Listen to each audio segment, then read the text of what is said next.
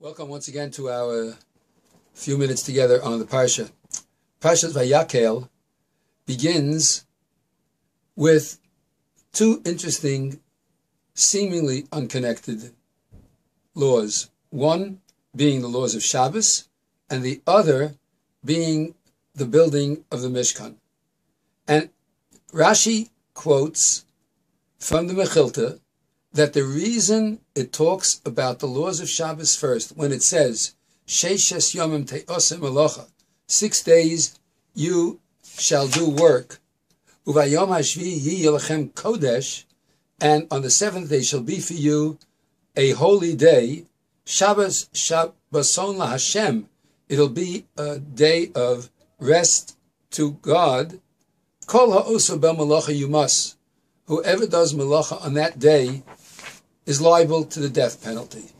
So the Rashi quotes and he says that the reason Shabbos laws were placed before the Mishkan is to tell you that Hiktim Lahem Azharas Shabbos, he put the laws of Shabbos first, Le Tzivui Melechas HaMishkan, to the command to make the Mishkan, Lomar, to tell you She'eno Docha Es HaShabbos, that the building of the Mishkan, which is representative of the kingdom of God on earth, is not doche the Shabbos, does not push off the Shabbos. The Shabbos takes precedence. And in fact, in the 7th parak of Masechta Shabbos, we learn that all the 39 malachos, all the 39 creative labors which are forbidden to do on Shabbos, are learned from the labors that had to be done in the Mishkan.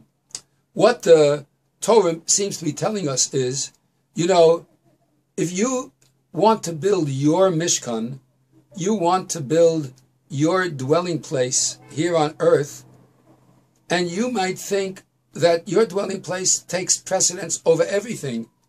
The Torah tells us that even the dwelling place of God on earth does not take precedence over the institution of the Shabbos. But the Shabbos is such a great institution that without it, there is no place on earth where God can dwell. When the Jews first Orthodox Jewish community began to feel its oats, so to speak, in the middle of the 20th century, Shabbos observance was a real issue. People needed to go to work. It was difficult to make a living.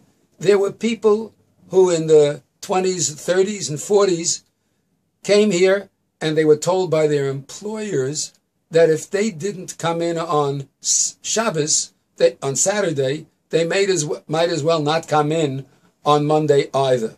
And so many people felt that there was a need not to keep the Shabbos in order to make a living. Others took the opportunity to go into business and other things in order to avoid Shabbos desecration. But the Shabbos that was kept by the few is the Shabbos that ultimately led to the strength of the Jewish community in the United States of America today. I want to share with you a personal story. And we were just discussing it this past week at the Simcha that our shul celebrated in the wedding of Shai Gavon. Shai Gavon's grandmother owned a store right across the street from my father, who had a little stand on Orchard Street. It was a stand because there was no place on the inside of his storage space in order to sell the material that he sold by the yard. And he would stand outside in the warm weather, the cold weather, and he would sell from a stand that he set up on the street. And he would keep open from Sunday morning and every day during the week and close in time for Shabbos. And he was one of the few.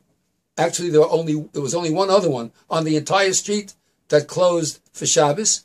All the others were owned by Jews, but they did not close for Shabbos. And there was a fellow across the street directly from my father's store that sold hats and caps.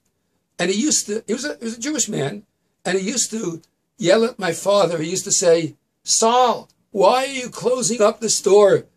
Tomorrow is the busiest day of the week on the street. Sunday and Saturday are the two busiest days.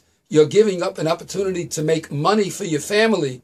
Look where you live, in a small apartment on the east side. You don't own a car. Me, I live out in Long Island. I have 2 cars, 3 cars, send my children to the best universities. Why don't you keep the store open? And every Friday, my father would say, Good Shabbos, I'm going home. What I have is valuable.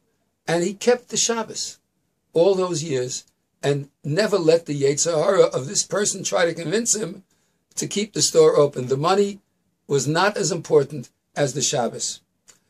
After my father, Zechron Levracha, passed away, we were sitting Shiva, and a letter came from this particular gentleman who still had the store on Orchard Street.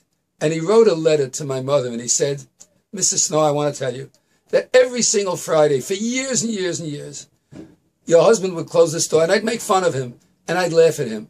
But as the years went on, I noticed an interesting thing. I noticed that he and his children had a relationship. I noticed that the children followed in their parents' ways. Me, I gave my children everything, but they all married out of the faith.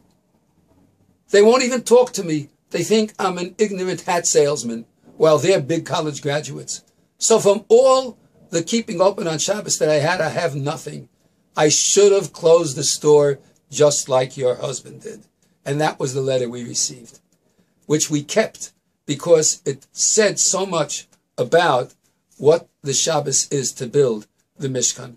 We build our Mishkan by keeping the Shabbos, the preciousness. And today, now that Shabbos observance here in our community, thank God, is not an issue, what we need to do is strengthen the beauty of the Shabbos by utilizing it for the great gifts that it has, for the excellent opportunity to daven together, to learn together, to increase our Shmira Shabbos, to be close with each other. As it says, Vayakhel Moshe, Moshe gathered all the Jewish people together.